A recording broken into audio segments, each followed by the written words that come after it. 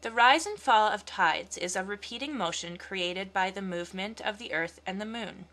If I collected data on the depth of water over a number of days and graphed the data, it would look something like this. Now I can draw a curve of best fit.